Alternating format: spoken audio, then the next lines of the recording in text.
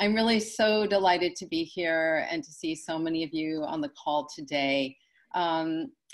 It's time that people understood that, dementia and memory loss is not a natural part of aging. And so we need to understand what we can do really starting today to take better care of our brains. So I'm going to, we'll get into the kind of the format of today, but the one thing I want to say before we start is that what we've learned during COVID-19 is that we all need to take responsibility for our own health and well-being. The more well we can be, the better our immune systems,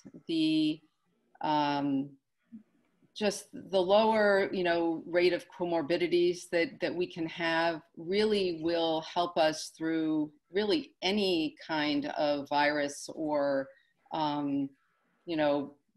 bacteria, anything that we might be exposed to. So this is what you're going to hear about today. Much of what I'm going to share with you is new. Like Sharp Again was founded in 2012, and we were all by ourselves for quite a long time, but the rest of the world has caught up. And so the idea of neuroplasticity and that the brain can shrink and then actually regain volume, all of these ideas are really relatively new. We're also going to talk about the causes of memory loss. So we're going to share with you a list that Sharp Again has compiled. We're monitoring the research so we can potentially add to this list as we've done over the last few years. We're only going to be able to take a deep dive today into two of them because there's a lot of information and they're complex. However, what we would hope for you to take away from the presentation today are one or two or even more steps that you will start to do to take better care of your brain. So as we go through the presentation, I'm going to share with you different ideas, different information, some steps. And you may just want to take some notes and write them down, especially if they apply to you. Okay, so I see where I have to advance it at the bottom. It's different than my other way I was doing it. So we're unique. So Sharp Again Naturally, 501c3 nonprofit, founded in 2012. And we were primarily for many years an educational nonprofit. So we've spoken to public groups, medical groups, and our purpose is really to monitor this information and bring it to everyone, empowering them to take steps like we're doing today to take charge of their cognitive health. We have a lot of health coaches on our board who work with us. We have integrative physicians, naturopaths, osteopaths, many doctors who have kind of gone beyond their basic training to support. We all know that lifestyle changes can improve cognition. And so we're here to support you in doing that.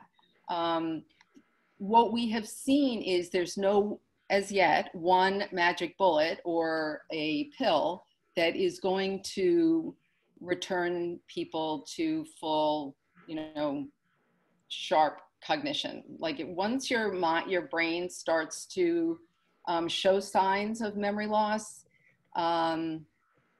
it's going to take some work to get it back. But the one thing we know is that the sooner you start, the better.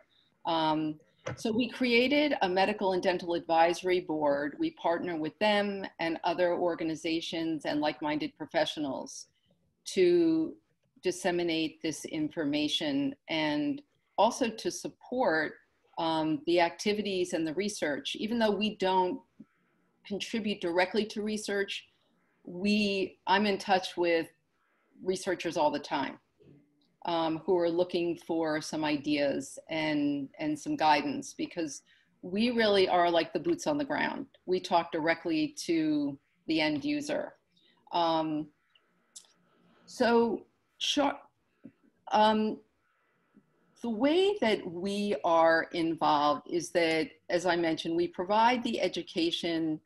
We have programs we've developed over the last year or so, which I'll tell you more about later, to help operationalize our mission, to really take the education and help people implement it. We have, and the way we've been able to do that is, as more people have come to Sharp Again to become involved and to volunteer, like I said, many of these are health coaches, and this is their bread and butter. They are used to helping people take those small steps to make lasting change. And then finally, it's not coming in, but I don't have that slide right here. Okay, so whatever that last thing was, we're going to just move on. So dementia does not discriminate. You know, we're talking about, so anyone really, as we've seen, can get dementia or start to experience memory loss. What we've learned over the last couple of years actually has started to change this a little bit, in that we know some people are protected with more education, or if they have the means to have full testing and treatment, they can be helped. If they have access to better food, for instance, or they at least have the education to know what kind of food will help their brain, that does help. But basically, if you look at the population of people who have memory loss, it's everybody, regardless of race, your socioeconomic status, women and men. It does happen over a long period of time. So it comes on really slowly typically, although sometimes it doesn't, but typically it's just very small changes. There are more women typically, and I think that's because more often they are caregivers. And you see this very scary statistic that they're 6 times more likely to get dementia themselves.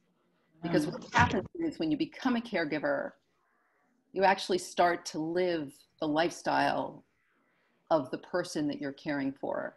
You may not be getting out socially as much. You may not be eating well. You may not be sleeping as well. You may be under undue stress.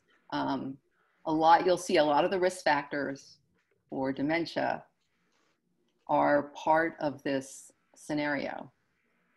And then we will talk a little briefly, but we will talk about how lifestyle, genes, and environment all play a role in this.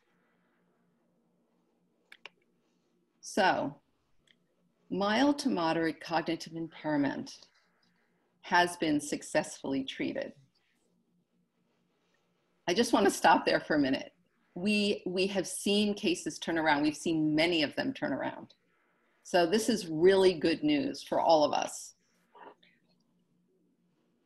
Once diagnosed, we know that early intervention is the best step to take. So while it used to be we wanted to hide, we were losing our memories, our spouse or our friends might cover for us.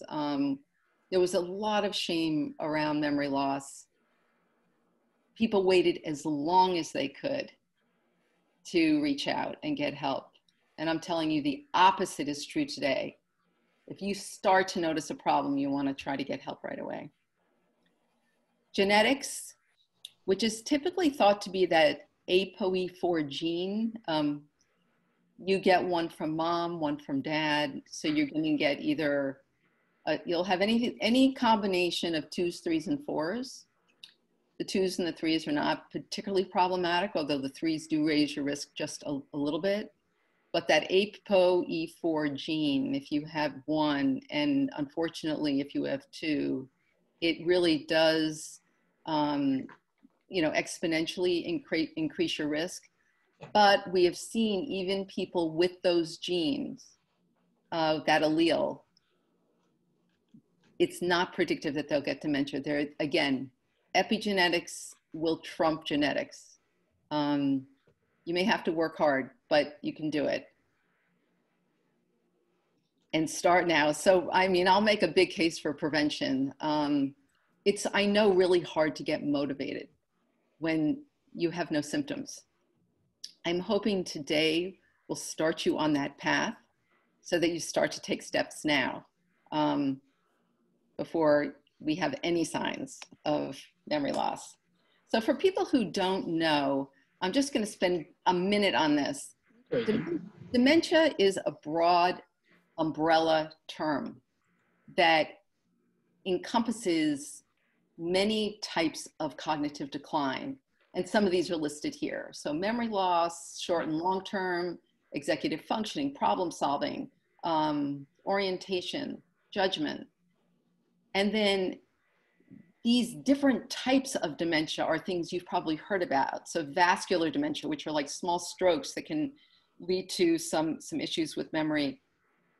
Lewy body dementia, frontotemporal, Alzheimer's, which is thought to be the most common type. Now, they say that 70% of all dementia cases are Alzheimer's disease, and they're characterized by plaques and tangles in the brain, which most of us have heard. But I have to share with you that many people who have plaques and tangles in their brain don't have memory loss.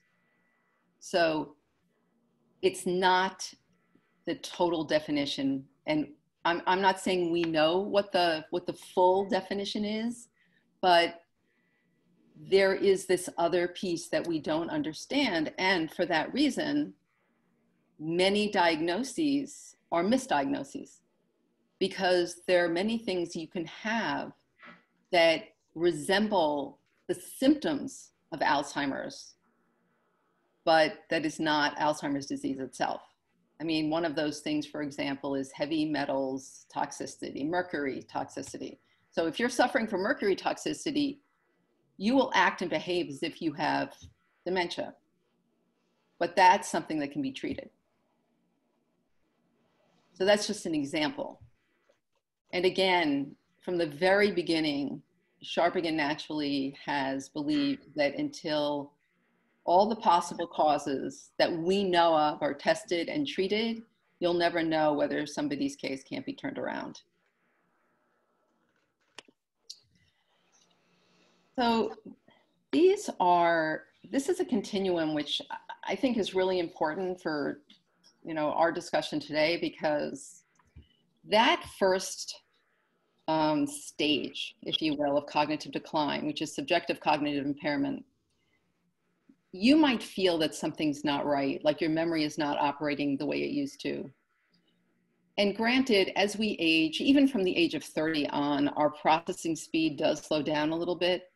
But I think that on some level, we all know when something's changed.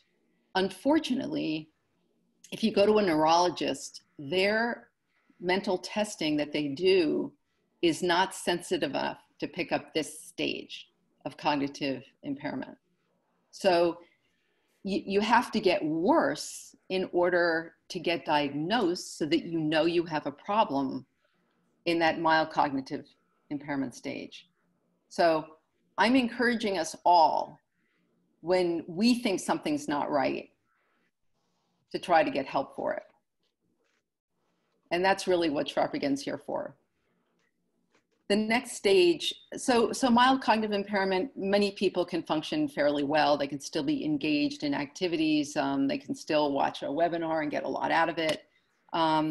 It's when it progresses to the moderate stage where they're having difficulties with their activities of daily living, or their tasks such as driving, or maybe preparing meals that they used to prepare, or getting the household tasks done, or perhaps they used to be really good at numbers. Often men will see that at work. They're not as able to work with numbers. And then finally, it advances to a severe stage where people need constant supervision. So just briefly, I wanted to tell you about some of the breakthrough research, because it's ongoing and it's very exciting. So in 2014, we were delighted to hear that on the West Coast, a medical researcher by the name of Dr. Dale Bredesen had actually come out with a study showing that this multi-therapeutic approach, that many things can be going on at the same time to impact memory, that he was able to help 9 out of 10 people. And he has now, many years later, published more papers and has many, many more people that have been helped. And later this year is coming out with a book with one of the people he helped, actually, to chronicle case studies, successful case studies. And I will tell you that that 10th subject, because I've spoken to Dr. Bredesen about this, at the time they weren't testing for heavy metals the way that we do now, that it's possible that person might have been helped. The other thing too is that, again, as people get further down that road of memory loss and get to that sort of late mild to moderate stages, it's harder to turn these cases around. But he did come out with his book in August of 2017, as you'll see there on the right, called The End of Alzheimer's. And there's a lot of great information in that book. And one thing that we still know right now is that one drug cannot address all the causes, although I think there are pharmaceutical medications that can help people function better. And many of them are being tested. So it's not that we're anti-drugs. We just don't want drugs to be the problem. And you'll see as we go through what I'm talking about. This finger study is, so these are the original results. The exciting thing about this study is that it's now become worldwide. It started in Finland, and it was called the Finnish Geriatric Intervention Study. And you can see it was a much larger population than Dr. Bredesen's, and looked at this cohort of between 60 and people 60 to 77 years old. And there were 2 groups. There was a treatment group and a control group. The control group were like most people, they got a checkup once a year. The treatment group received interventions and training in nutrition, exercise, cognitive or mental training, and also they had all of their metabolic processes monitored. So things like blood pressure, and there was body weight, a number of things that were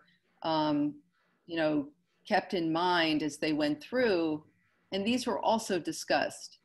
So after 2 years, you'll see there on the right that in every aspect here, complex memory, executive functioning, and even processing speed, which we know declines with age, they all improved and did much better than the control group. So this was the first inkling that these interventions on a larger scale could be helpful. It got the notice of researchers around the country. And I'm happy to tell you that today it's now called Worldwide Fingers. And in 2018, they started to recruit groups to further this research, and their trials in the US, China, Singapore, and Australia. They're trying to get more efforts toward these studies. South America, Canada, India, Japan, South Korea, and Malaysia. So this is definitely caught on, and they've seen wonderful results from these interventions on things like blood pressure, of course, but even on things like diabetes, which is very closely related to memory loss. So you might ask, why haven't you heard about this? Maybe some of you have, and I'd be delighted to hear that. But many people haven't heard about this because traditional doctors typically haven't been trained in medical school to treat many of the causes of memory loss. And again, this is a whole new way of thinking about the brain.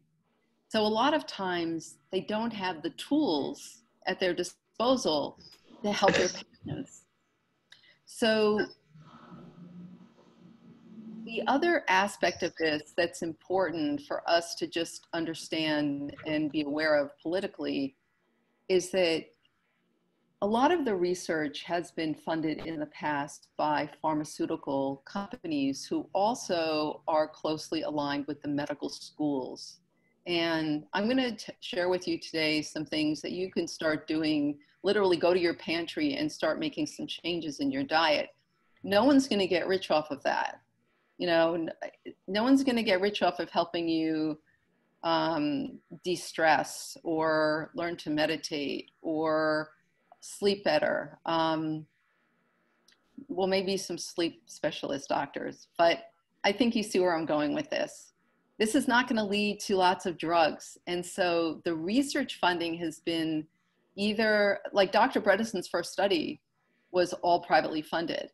And he had the hardest time getting more dollars to do a follow-up study, even though his was the only successful study in reversing cognitive decline.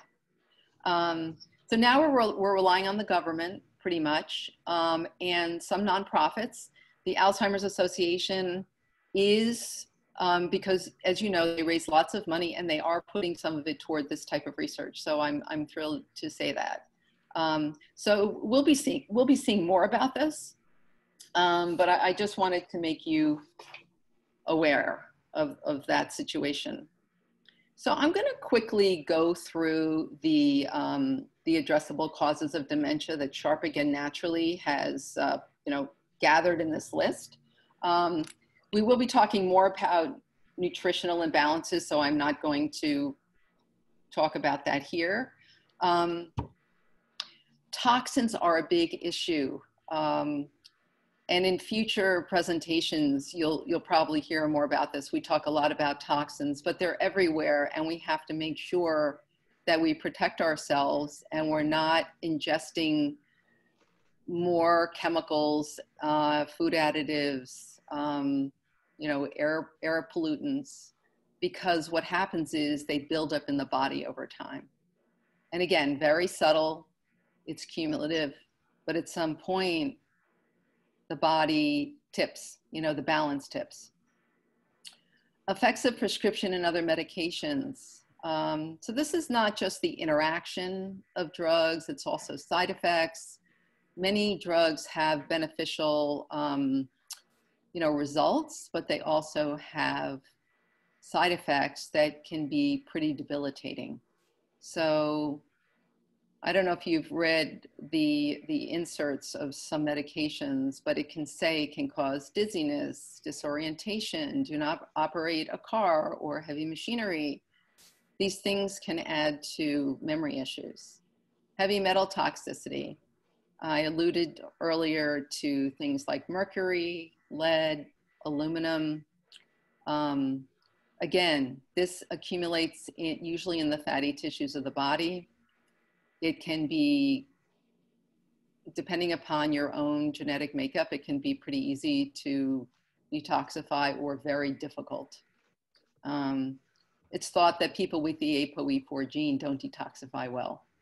And so if you know or if you have the MTHFR mutation, so that's a mutation that again also doesn't allow the body to metabolize metals. And so I actually have that, and I take something, I go to a functional medicine doctor and I take a supplement that helps me with that. So again, I think knowing your own body is 3/4 of the battle. Hormonal imbalances. So the the gender hormones, estrogen, testosterone, progesterone, those are the main ones. Then you have human growth hormone, cortisol, cholesterol, a lot of these hormones in the body. Some of them, if they're too low, they produce memory problems. Some of them, if they're too high. Cortisol, for example. Usually the gender hormones, if they're too low, it might cause memory issues. Low-level infection. So This is a lot about inflammation. And many of the things that you'll see on this list can lead to inflammation in the body. Infections are a big one, and they can be undetected. Many of them are undetected. So that's why we spend time on them. Oral infections doesn't always mean that you're going to have pain, but you can have infections in an oral cavity. Lyme's disease definitely has a dementia component. We learned this from one of the people who attended one of our early talks, who was 27 years old and had a very bad case of Lyme, and talked to us about the confusion and the memory loss she was experiencing. Mold, again, one of those sort of systemic problems that we're exposed to a lot, especially people in warmer climates. And you kind of live with it. You can smell it a little bit, the mildew. But if you're exposed to this all the time or frequently, it gets into your system and it can cause problems with breathing, which is, then you're having problems with hypoxia and not getting enough oxygen. And then finally, food sensitivities or food allergies can cause inflammation in the body. And the UTI is urinary tract infections. These are just some of the big ones. Most elders, if you're in your 80s or 90s and you have an undetected urinary tract infection, you will present exactly like you have dementia. Number 7, I like to say, is our lifestyle causes. Inadequate physical, so not enough exercise, not enough mental stimulation, and loneliness or social isolation. And with COVID, this one in particular has taken a really hard hit, not only for older people, for everyone. They're calling it like the COVID-15, like you had your freshman 15. People are putting on weight, and they're, hopefully staying more stimulated through some of these programs like we're doing today. But, if they're used to going out with friends and, interacting at church or their synagogue, other places of worship, other activities, that's been severely curtailed, and it has an impact on the brain. Prolonged stress. So chronic stress is a problem. I think many of us don't realize we're under prolonged stress. The idea of stress is to motivate us and to get us into the fight or flight mode if we're in a dangerous situation. But we're not, human beings are not designed to experience stress long term. So this becomes an issue because it causes inflammation in the body, it raises cortisol levels, and it starts to affect the brain. Sleep and breathing problems, we're going to talk more about that, so I'm not going to stay on that. Physical and emotional trauma. So it's only, it's through a lot of research that we realize that trauma that's experienced in childhood leads to memory problems in midlife and dementia later on. And certainly physical trauma. So we're talking about traumatic brain injury or PTSD. All of these things lead to memory loss if they're not treated. And again, I think a lot of this was under the radar for a while, but now we know how important it is. So again, there's more information on all these things on our website. So we're going to start with brain health, and we are going to take a break after brain health in case you have some questions. We'll take a few, and then I'll continue into the sleep discussion. And then at the very end, we'll have a kind of a longer Q&A. So please write down your questions or put them in the chat box, and Sharon will monitor those, and then we'll take them after we're done. So what does good nutrition do for the brain? So I should take a step back.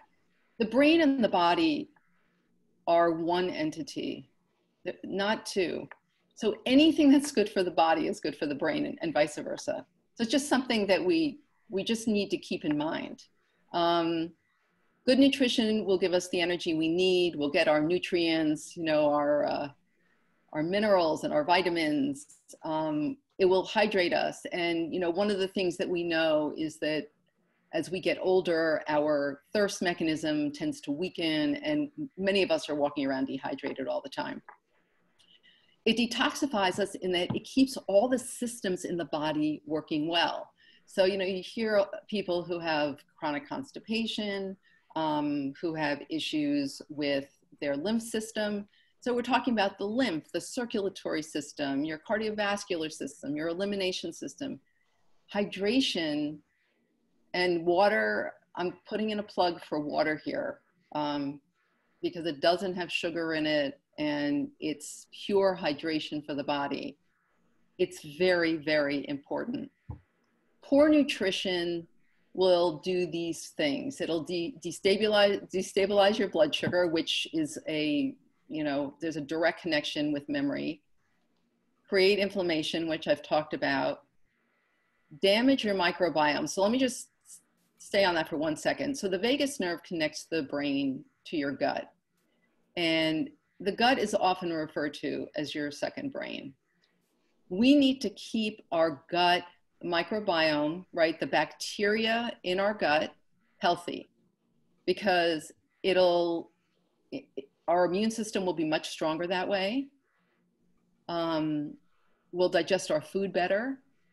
We won't get, you know, we won't have bloating. We won't feel uncomfortable. We won't have reflux. You know, reflux has become so common. People think that everyone has it, so it's like okay.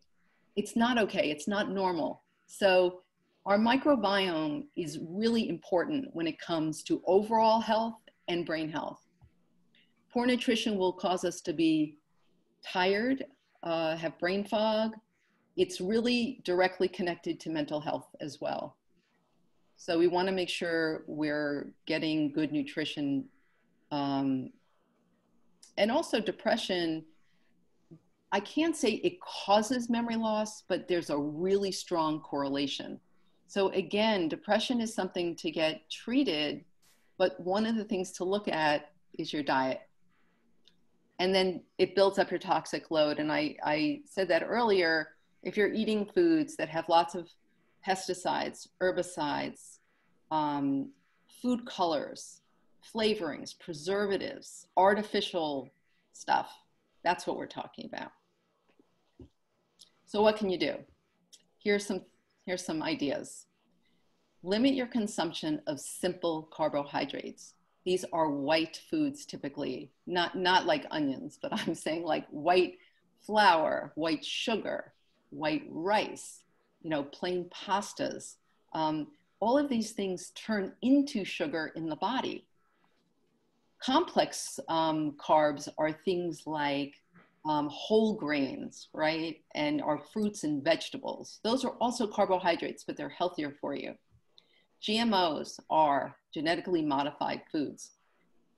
There's a lot of controversy about these foods. There's a lot of genetically modified ingredients now in many of our foods.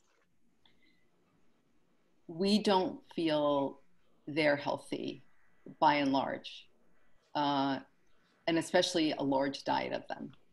So it's something we caution people about. And then other processed foods that come in boxes, cans, bags, you know, a lot of packaging, those typically are not the healthiest foods for us. We want you to add healthy fats. So, you know, healthy fats are fats. So we don't, you know, you don't want to overdo anything in quantity, but walnuts, you know, they're shaped like the brain. They're good for the brain. Walnuts are good. Avocados, olive oil and olives, nuts and seeds, many kinds of nuts and seeds. Coconut oil, again, very controversial, but coconut oil is it's a vegetable oil. It comes from a healthy food. The MCT oil in coconut oil, it's the medium chain triglycerides. That's the oil that turns into ketones in your liver and that can provide an alternative energy source. I thought you were listening with me. I'm listening, but Oh. Can we mute the listeners? Yeah. Great, thanks. Okay, so flax and chia seeds, also wonderful. If you ever have, I don't know if any of you know what chia seeds are, but when you put them in water, they kind of expand. they look a little like tapioca. And so chia seeds are also one of those wonderful things that are high in omega-3s and keep our guts functioning well. The smash fish, so that's salmon, mackerel, anchovies, sardines, and herring. Those fish are the highest in omega-3s, and so they're referred to as the smash fish, and they're good for us. And then seaweed is also another good source of lots of minerals and not necessarily fat as much as it's a high quality food. Other things you can do to boost your nutrition: improving your vitamin, mineral, and nutrient intake. So I'm not going to spend a lot of time on it today, but there are certain vitamins that we know are tied very closely to brain health. Vitamin B12 is one of them. B6, many of the B vitamins. Turmeric we know is great for the brain because it reduces inflammation. Pre and probiotics, these sorts of things. So that's what we're talking about. I've already covered that next one. So prebiotics and probiotics can tend to be a little bit confusing, like what are these things? And prebiotics are typically very, very fiber rich. So they're things like garlic and greens and leeks and asparagus, the allium family, which is all your, oniony kinds of foods. Probiotics really feed the gut bacteria. So it's usually things that are fermented, like sauerkraut or yogurt that has all of those wonderful probiotic strains. Kimchi, which is a Korean dish. You might have heard of kombucha. That's a tea that has a lot of probiotics in it. So there are ways to help increase this in your diet. Hydration, we've talked about. And minimizing these pesticides and herbicides. So I don't know how many of you have heard of the Clean 15 and the Dirty Dozen, but the Environmental Working Group, which is EWG.org, puts out a list every year. And I just changed this slide for the 2020 Clean 15 and the Dirty Dozen. So the Dirty Dozen on top are those fruits and vegetables that contained the most most pesticides, herbicides. They also may be genetically modified, but these are the fruits and vegetables that are recommended that you buy organic. The ones on the bottom are ones that you can feel fairly comfortable buying conventional. And so you can go onto EWG and download this list yourselves and keep it in your wallet when you do your shopping. And just finally, I'm not going to spend a lot of time on this either, but I wanted you to see the kinds of things that impact your gut microbiome. So if you've taken a lot of antibiotics in your life, if you rely on Advil or ibuprofen to feel good every day, if you've been exposed to some of these other things, these will impact your gut microbiome. So you can assess what your risk is and just keep these things in mind. So we are going to pause here. And if you have a question about nutrition or something that I've mentioned, you can put it in the chat box. Sharon, I don't know if you have any questions there yet. Yes, Lisa, we do. You talked about, hypertension and diabetes, but Brittany asked, she asked about hypertension and diabetes, how it contributes to dementia. Now, Tracy was gracious enough to give her a brief explanation, but if you would like to elaborate on that, Lisa? You know what, those are important questions, but I'd really like to stick with nutrition because I think we can get off on a lot of tangents. Okay. Just briefly, anything that is going to disrupt the systems in your body, like your cardiovascular system. I mean, I talked about this a little bit, or diabetes, insulin resistance leads, you know, you've got a much higher likelihood of getting dementia if you have diabetes. I mean, it's been lots of studies on it. So again, all of these things that impair the functioning of the body typically impair the functioning of the mind. And so my orientation as a health coach is to say, what can you do that doesn't involve drugs to get these markers down? And research has shown that there's a lot you can do, especially for diabetes. Hypertension is one of those things. It might be genetic, so you might have to do a combination of things. It's a matter of not taking a pill necessarily first. I'm not saying medication isn't necessary for some people, but is there something else you can do to try to get those things under control? Okay, and Carol asked, what is your take on Prevagen? Oh, Prevagen. Yes. So Prevagen is a product that is used for memory health, and it uses a jelly, I think a derivative of jellyfish or something like that, which is high in acetylcholine. That's one thing that can improve some people's memory.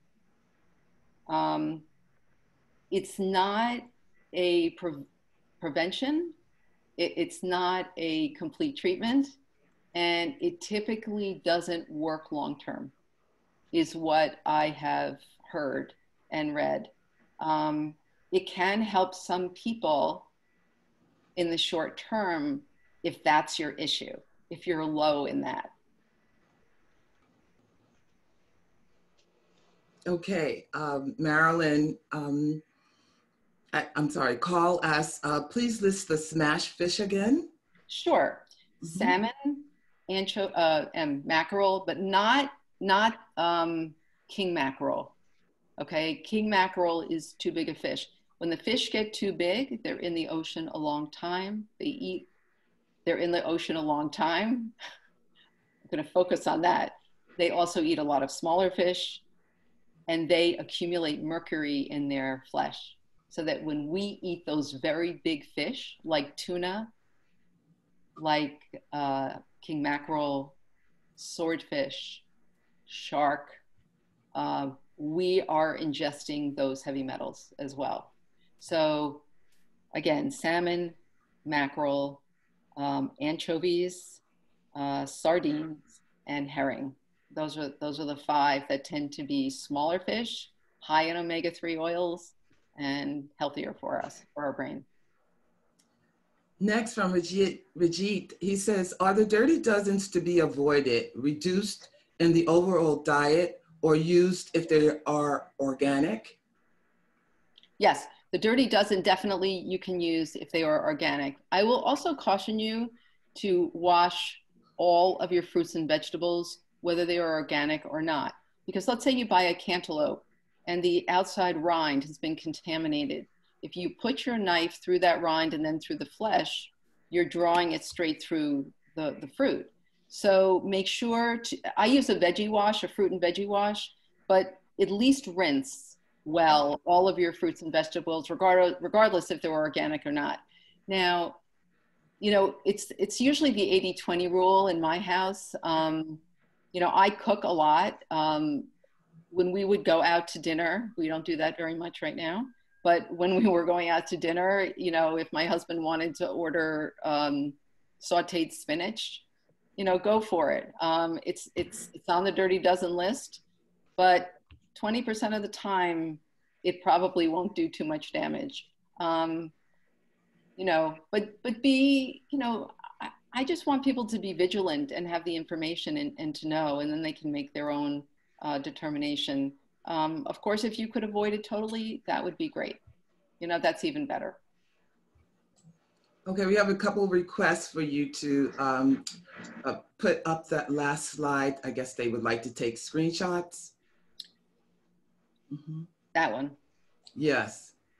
And Deborah asked, can you give examples of supplements or cognitive games that might help memory loss? Cognitive games or supplements? Am I hearing cognitive gains? Games, G-A-M-E-S. Oh, games. Okay. Like exercises, yes.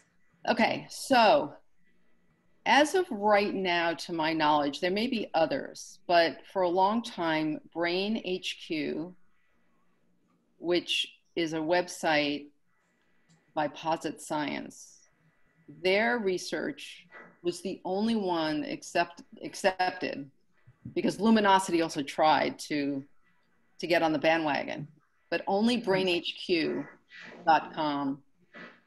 has the kind of mental exercises that were shown to actually improve brain function. Now, you saw in the finger study that there were things that they did that also stimulated the brain and improved the brain. And so, I mean, I could talk, I'm going to talk about this later, but I'll just say it now, that you want to do new things, try new things.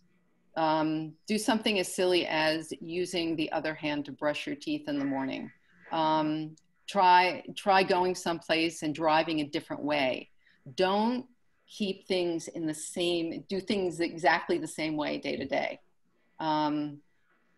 That is what really helps to stimulate your brain when you're not talking about Brain HQ.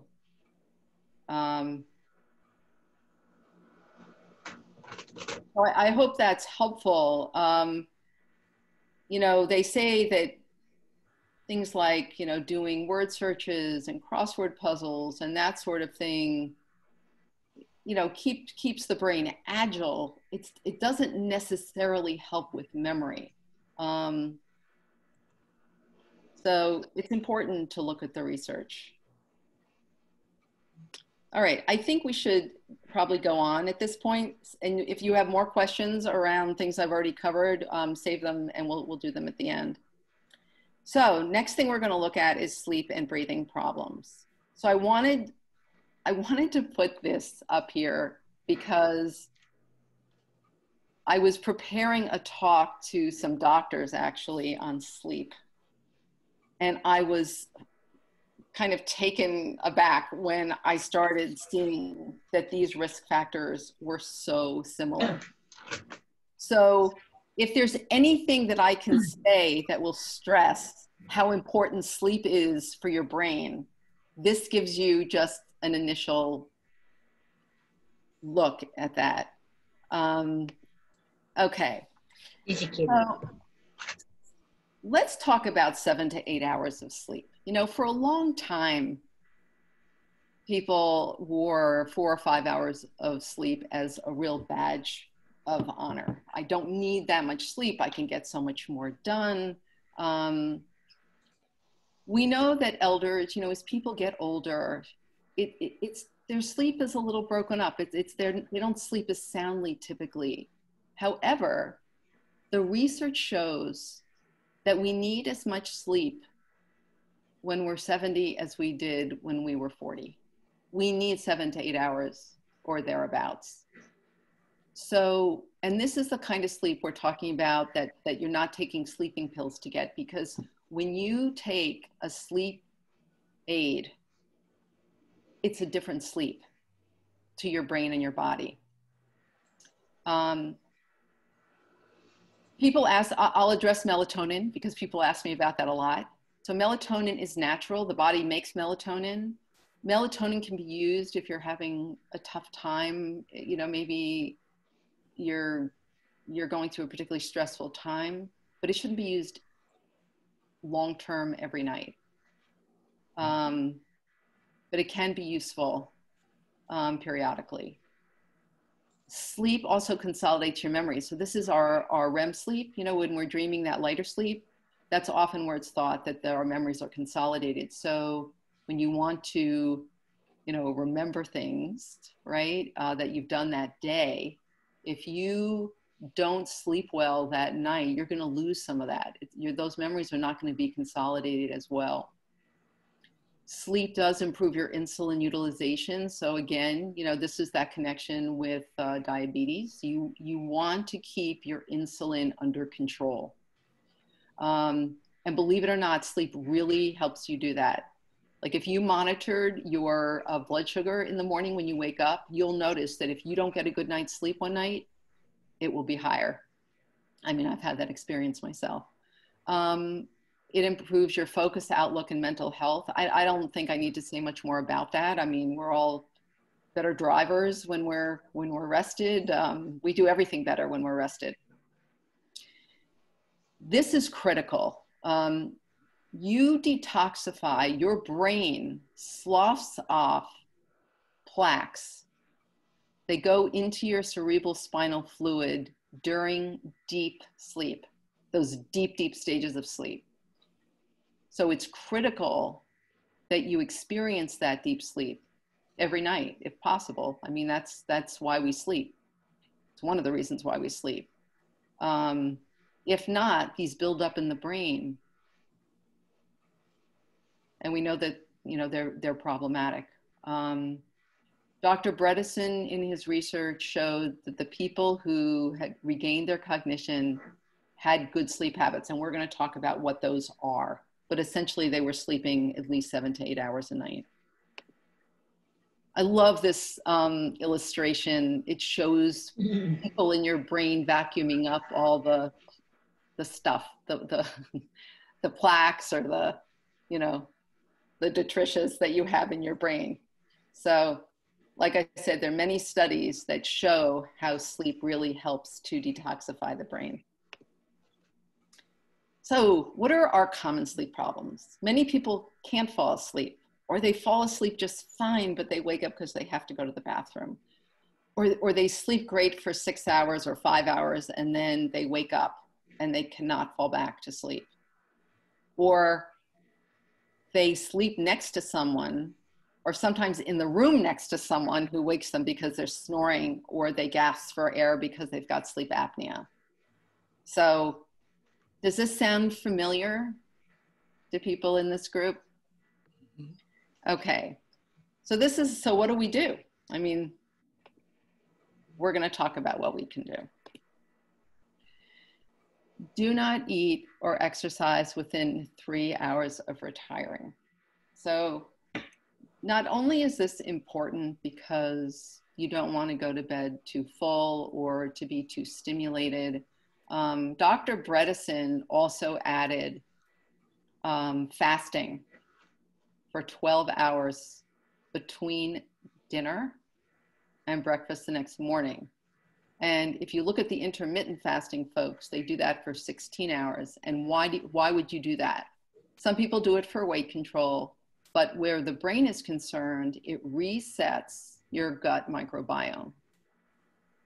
So it has a beneficial effect on the gut, which in turn helps the brain. You want to create a positive sleep environment. That's the room you sleep in. So what does that look like? It could be making sure you don't have any ambient light, only using your bedroom for sex and sleep, and not using it for other things. Don't keep your your electronics next to your on your night table, and that includes clocks that have LED displays. So this is something that health coaches work with people on all the time. You want to go to bed and wake up each day at the same time if possible. This is called like sleep architecture, and it's getting routines that really help you sleep better. Try a stress buster to bring your energy down and relax. So I know for me, if I take an Epsom salts bath with lavender in it, lavender oil, I really am much more apt to go to sleep and sleep well. Try not to read. I know this is, I might get a book thrown at me if I were in a room, but try not to read on your devices before you go to bed because they're stimulating. You know, try to read an actual book with pages that you turn. It really is better for your body and your brain. Listen to some music or anyway, each of us has our own ways of reducing stress. So I encourage you to find yours. Get off electronics 2 hours before sleep. This is really important for me personally. There are a few things that will really disrupt my sleep. One is this, one is sugar, and the other is alcohol. And I know, like last night before this presentation, I wanted to get a good night's sleep. So I knew what I had to do personally to make that happen. We've sort of talked about, and also if you're the kind of person that wakes up in the middle of the night because you have to go to the bathroom, try to limit your fluids. You know, maybe right after dinner, like some people enjoy a cup of tea, but then let that be it until you actually go to bed. Exercise earlier in the day. You have to experiment with that. There are people who don't love to exercise in the morning and would rather do it, let's say, in the late afternoon, and that's fine, but don't exercise within a couple hours before going to sleep. It's usually pretty stimulating. And for each of us, I mean, determine the root causes of why you're not sleeping well. Maybe see a sleep specialist, you know, work with a coach, but figure this out. There are ways we can help you figure this out. It's important. Okay, so those are my, you know, my few comments on sleep. I know this is a big problem for many people because I know it is for my family and friends. People talk to me about it. So, you know, I'm happy to answer any questions, but I really encourage you to, you know, to work on this. And maybe this is something that you'll take away from the talk today. Any questions, Sharon? We have 15 minutes to go and we don't have any questions in the chat box right now. So we would like to ask people to raise their hand if they have any particular questions. Actually, one just came in. Okay. From Maryland, our ancestors had 2 sleeps. Do the 8 hours need to be consecutive or can it be interrupted? So that's a good question because we usually have at least 2 sleep cycles a night that will give us the full deep sleep and REM sleep that we need. You know, I would caution you to try to function well on 4 hours of sleep. That's the only problem about breaking it up. But, you know, if you can sleep 6 and then take a nap, that's better than not sleeping your 8, you know, if it has to be broken up in some way. You know, I think in the interest of time, I probably should continue on and we'll take questions at the end, okay? Okay. So I want to encourage everyone to think that there might be more than one thing going on for them, not just one of these causes that I've talked about. And again, you know, if you have no symptoms, you might not be motivated to really look at all of these, but just know that people who present with symptoms of memory loss often have more than one cause. So people do ask about genetics, and I talked a little bit about the ApoE4 gene, but what we learned from the original finger study is that even people who had a 3-4 or a 4-4 in terms of their ApoE4 makeup, they were able to significantly delay, if not prevent, their onset of memory loss. So the takeaway here is that genes don't have to be your destiny and epigenetics are very powerful. And And I think many of us have heard about genes getting switched on and get switched off. So things that we've talked about, like exercise and reducing toxic load and things like that, will help to keep your genes, healthier. So health span versus lifespan means that you live well longer, in a nutshell. And so we're trying to get to line B here, where you're 80 to 90 years old, and you've lived well up until maybe the very, very last year or 6 months or 2 days of your life, but that you're not ill for 10 to 15 or 20 years of your life. This is really the goal, is to stay active, is to stay vibrant, is to stay healthy. So when we do presentations in person, we give out a card that we've converted now into these 2 slides. And these are things that we can do now, and they cover really all of the causes. So some we've already talked about, many we've already talked about, but for those we haven't, you'll see them here. So we did cover this: eat whole, unprocessed foods and less sugar. Hydrate. I really can't say enough about hydration. I know people don't like to hear about it, and there are a lot of people who don't love water, and we have so many other options of what we can drink, but nothing really substitutes for water. And frankly, if you're drinking, let me just say it this way: for every glass or cup of caffeinated drink, it could be coffee, it could be tea, iced tea, you need really 2 glasses of water to make up for it, because your body, the caffeine, it acts like a diuretic, right? It pulls more fluid out of your body. And people are not that, excited about doing that. So I'm going to caution you to try to keep your caffeinated beverages to maybe a couple a day at the most, because otherwise you're depleting your body of fluid. So I usually use the example of, like, if you're walking in town and you go behind a truck that's idling, hold your breath. Don't inhale those toxins. If you're on the tarmac at an airport and you can smell the fuel, try not to, take big breaths and breathe that in. That particulate matter has to be detoxified in your liver. And again, these things do build up.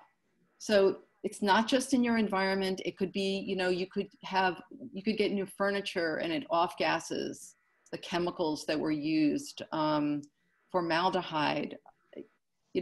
Chemicals are everywhere. They're in our beauty products. They're in our household cleaning products. This is a whole, discussion unto itself.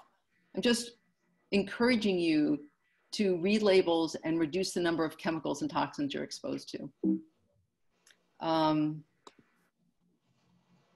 Aerobic exercise and strength training. So aerobic exercise gets us to sweat, helps us to stay healthy, gets our heart rate up, releases toxins in the sweat, which is great. It's why it's important. You can even do fast walking and you'll break a sweat. The strength training piece is important, not only for our muscles, but also for our balance. As we age, we need to, if you've probably all heard that people who show signs of Alzheimer's or dementia, their gait slows. So exercise and the strength and flexibility training help keep you, keep your brain healthy and keep you sharp. We talked about challenging your brain, how you can do that. Spending time with family and friends. I know it's been very difficult. I encourage people to do even Zoom calls with family and friends. manage your stress. You know, stress is so ubiquitous. You know, everyone feels it. We're all under a lot of stress, especially today with what's going on in the world. We need to find ways that work for us. It's a very individual thing, but find things that work for you and do them. And we can provide, you know, on the website, I'm sure we have a list that there's a lot of things that can help you manage stress. We covered the sleep issue, breathing issues. So this whole idea of disordered breathing or narrowed airways is new. But we see it in children. And if those breathing issues are not treated and that airway is not, you know, released and freed up, that people don't have enough oxygen. And if this happens over time, usually it leads to memory issues, but you see this a lot in people who are mouth breathers. They sit with their mouths open. You see it a lot in children. So that's why this is important to have it treated.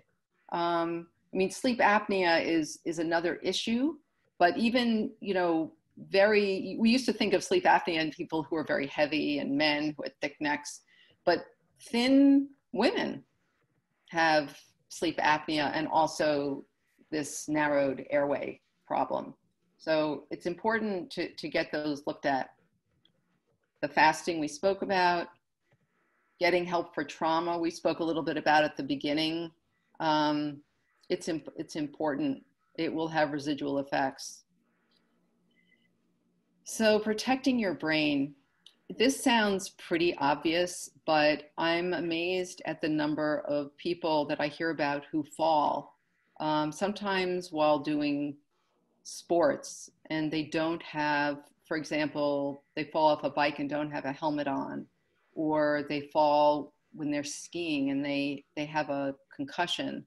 Even if you fall in your home, you can hurt your brain. And our last newsletter was just on this issue, traumatic brain injury. And the two doctors who contributed to that issue said it doesn't take a lot. Even if you're in just a small fender bender, the jarring of the brain against the skull is enough to cause, you know, you've heard of the cytokine storm that they talk about with COVID, you know, the inflammation. It's enough to cause that kind of a reaction, a cytokine reaction. So protecting your brain is really important. And again, don't wait if you sense a memory problem. So I talked, you know, a little bit about the fact that we've done programs now, and this is fairly new for us, but we want people to understand and be able to not only take the information, be able to operationalize it. So this year we've started webinars. We've started small groups where people can be educated further about some of the things I talked about today, but can also work on their own issues, or again, because it's very individual. And so we have health coaches that are helping to run these groups. And then we also do individual one-on-one health coaching, especially for people who are in that subjective, mild stage where intervention is really, it could help tremendously. So we do make these available, and there's more information on our website. So I would love for you to just take a moment to write in the chat box 1 or 2 things that you will do just based on the talk today, starting today, to take care of your brain. I'd love for you to share that, and then maybe at the end, Sharon will share some of those answers with us. So I've talked about our website. It talks about the causes in detail. We have recovery stories. We're actually revising our website, so there will be more on our new website. But we have resources, recipes, some videos. You can join our email list, so feel free to go to sharpagain.org. And I just wanted to leave you with the possibility of what the future could look like in terms of our brain health. what if we all got an assessment at age 40 when our brains are still functioning relatively well? At least we would know where we're starting from. And then what if we had regular cognitive checkups, you know, maybe every other year or so until the age of 60, and then maybe after that it was every year? What if there were centers, and there are starting to be some centers now that treat the causes of memory loss? And what if we train doctors to recognize and treat the early signs of memory loss? What if they took people seriously and listened to their subjective cognitive symptoms? And what if we, and we will, train more health coaches to support the lifestyle changes and personal health goals that we all have? And what if we all could be active in helping to reduce the toxins that we're all exposed to in the environment? So I leave you with that vision. It's Sharfigan's vision for the future. And I thank you very much. I hope this has been helpful. Thank you, Lisa. I think it was definitely helpful to me.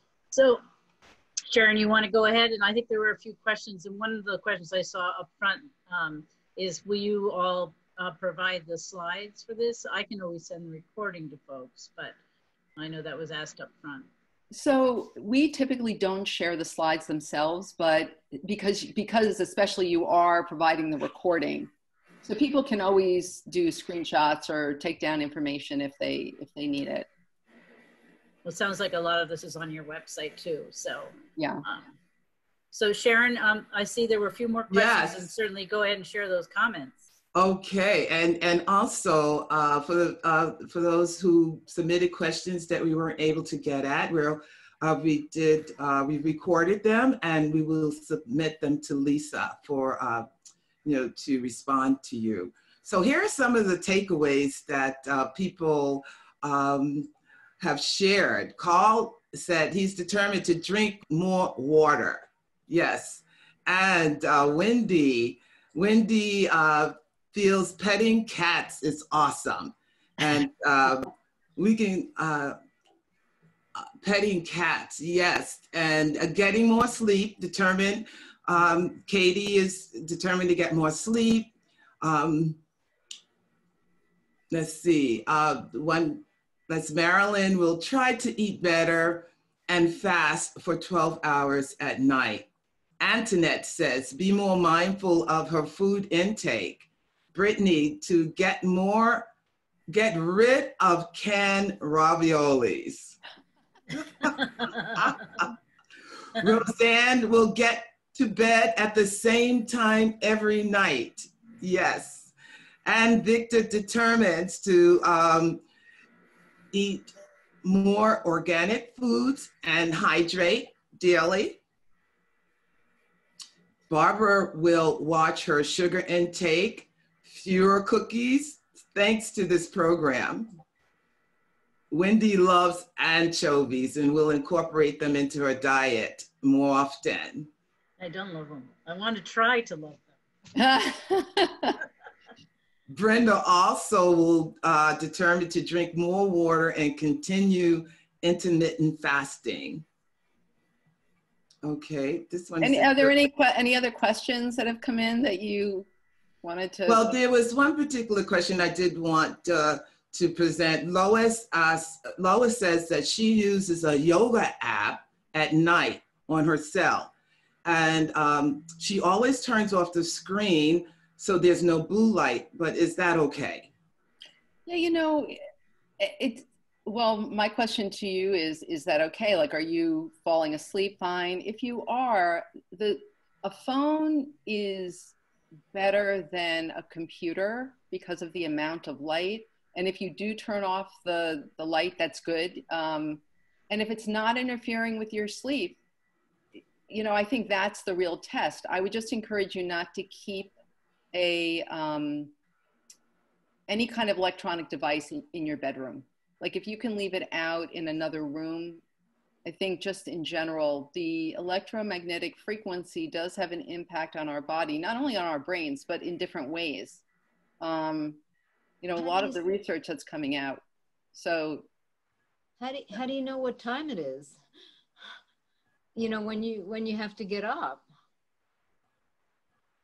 Well, I mean, you can use a clock. Watch your alarm clock and try not to look at your alarm.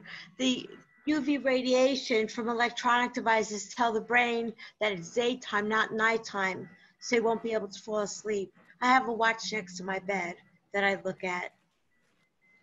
Yeah, there are watches. There are clocks that have the that you can read them. They have the displays that light up, you know, the little crystals in them, but it's not an LED display. But you're right, you know, the body, that's part of the blue light issue with computers. It messes with the melatonin, and the body doesn't know it's time to go to sleep. And it's so important to keep, I mean, if the light bothers you in the early mornings, to find a way. I do wear an eye mask.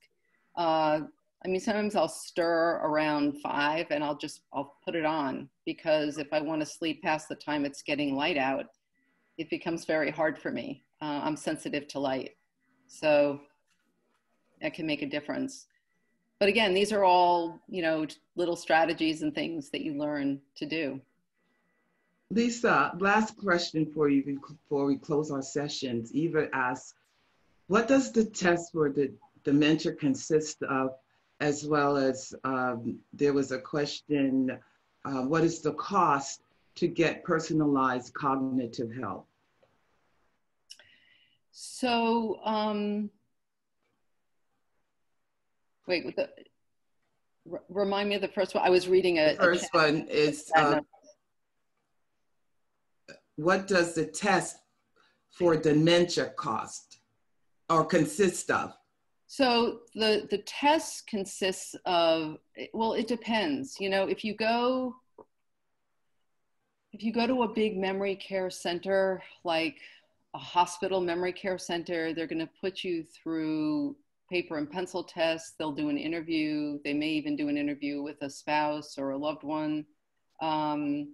You know, that's many of you probably have heard, they make you like draw a clock, and they see how well you're able to draw a clock. They ask you, if you go to your neurologist, they'll ask you to remember like 5 words, and then later in the conversation, they'll probably come back to that. They'll ask you to, you know, count backwards by 7s from 100. I mean, there are lots of different ways. So some of them are, you know, they're administered orally. Typically, that's what my dad's neurologist would do with him. Some of them have to do with dexterity. They'll ask you to do certain things with your fingers, you know, touch different things and be able to touch your nose like this and do other things. I think typically, you know, doctors, especially like your primary care physician, will do something pretty rudimentary. That's what I was saying. And even neurologists, sometimes it just doesn't pick up on the early stages. In terms of the cost of getting help, you know, where our small groups, we priced at $20 a session, 20 or 25. We're just kind of finalizing that because we want it to be affordable for people. Individualized health coaching is a monthly, there's a monthly cost, and people typically will commit to either 3 months or 6 months. So if you're interested in that, please contact Sharp again. I'm happy to talk with you about that. Thank you, Lisa. That wraps up our Q&A. Yeah, just gonna say, if you could type in your email address so people know how to contact. I know they can definitely go to the website and they'll hear again from me, but right. Try all the different methods. Okay. So I'll put it right in the chat box. That'd be perfect. Thank you. Well, I am so grateful. I learned a ton today and reinforced some of the things I already knew. And, you know, having lost a mother to Alzheimer's, this was particularly important. You because needless to say, it's on my mind a lot when that she was diagnosed. So thank you everybody for joining, especially those of you I've never met before. We're really glad to have you, and we hope we'll see you again, if not on another Zoom session or as a member or somebody out there volunteering in the community. Remember that volunteering keeps you happy and healthy and stimulated too. So that's one of those things that's up there on the list to stay sharp. So thank you, Lisa, and thank you, Susan. Thank you, Lisa. Thank you, and thank you for all the wonderful work you do, Wendy and Sharon. Really, it's you're really helping keep people sharp. It's great. Thank you. Thank you, Wendy. Enjoy it. Thank you, everyone. Good to see you guys. Bye-bye. Bye-bye. Thank you.